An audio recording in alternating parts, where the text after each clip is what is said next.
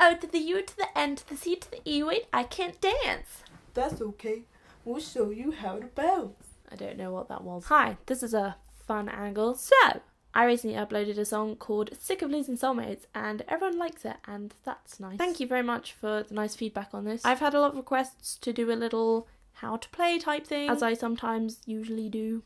Sometimes. I also thought I would explain the lyrics a little bit because not a lot of you are getting what it's about, but that's okay. Like, you're allowed to take whatever you want from the song. If you want it to help you in terms of like a romantic problem, then sure, it can be seen that way. For me, the song is about trying to stay friends after a relationship and it being difficult. And it's about being such good friends, and for me personally, I've had like loads of best friends in the past and I've lost them all. Like, they've just kind of faded away and I'm done with that. I'm done with losing like my best friends, my soulmates, people who I could spend the rest of my life with. I will look through the lyrics and tell you what it's about. Also, it's not about Evan. Sorry. I wouldn't really write a song like this about Evan because it's too sad. I never feel sad about Evan. He's always just fine. I'm not gonna like break up with Evan because we're not going out. I meant like in terms of a friendship. Oh, who's messaging me? Right, first. What a strange being you are. The guy I'm talking about is weird. I can't really put my finger on him. God knows where I'd be if you hadn't found me sitting all alone in the dark. Well, I'd recently come out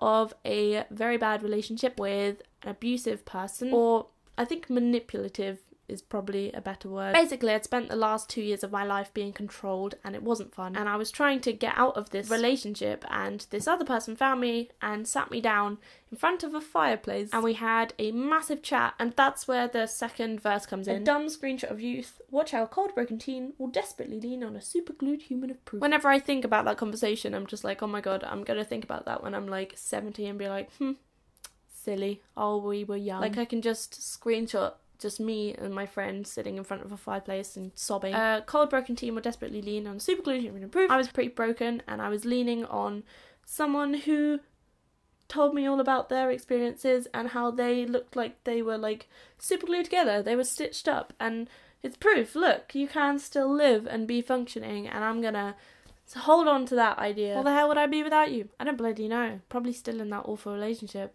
Brave face, talk so lightly, hide the truth. Sometimes it's difficult to have a proper conversation because we're scared. So we just put on a brave face and we're like, yeah, everything's fine.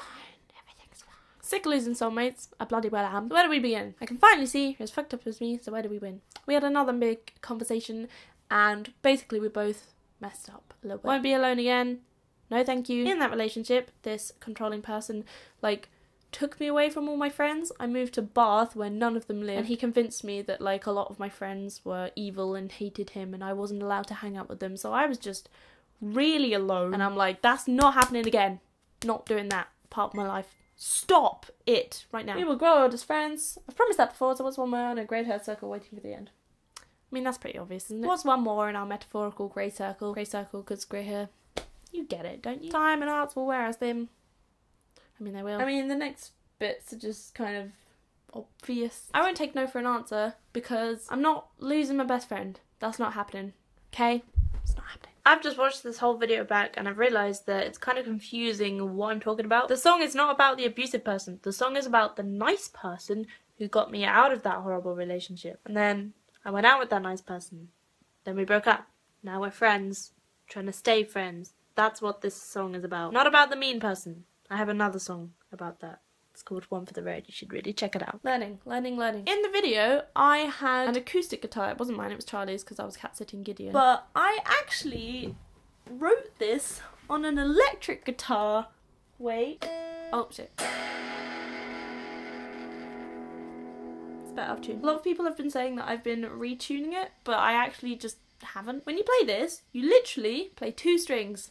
That's it. All you're playing is the bottom one, miss one, and then play the other one. Then I like to rest my middle finger on the one next to it because sometimes I hit it and it sounds awful, but doing that just kind of mutes it. It'll be your thumb and your index finger going like...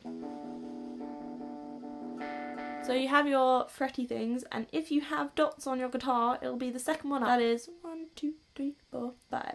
5 frets up. So that's your first note. Then what you're going to do is slide it up to the next dot, which is up 2 frets. Then there's a big jump down to a weird one, which is below the first dot, which is on the 2nd fret. Slide, and then just up 1, then back to the middle.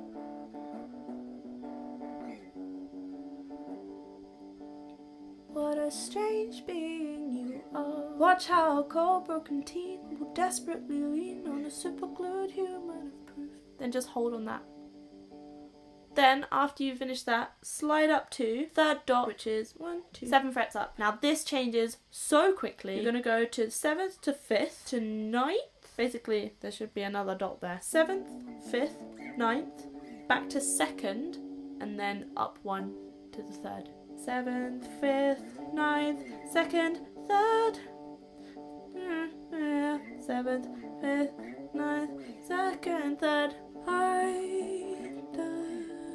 Truth. Stay on there. Then it's just 2nd to 3rd, 5th to 7th.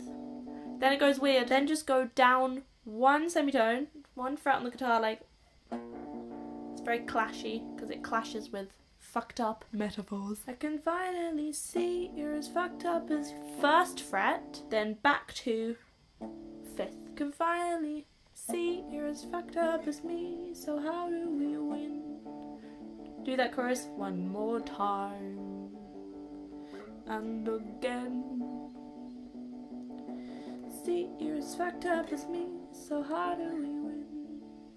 Yeah, then you just do that verse again. And that's basically it. 'Cause when it's I won't take no for an answer, that's the same as just the verse. I won't take no for an answer. No. I won't take no. And that, my friends, is it. Feel free to add dynamics and make it a bit more dramatic in the middle. And now I will record a little instrumental for you. It will be electric though, so rock out. Cool. Yeah, thank you for listening and watching. Let me know what you think. Also, if you fancy not like speculating who it's about in the comments, that'd be great, because you'll probably know anyway. But like, just to keep the gossip on a low, that would be nice. Just know in your heads and be like, oh yeah, got it. Okay, thanks friends. Bye!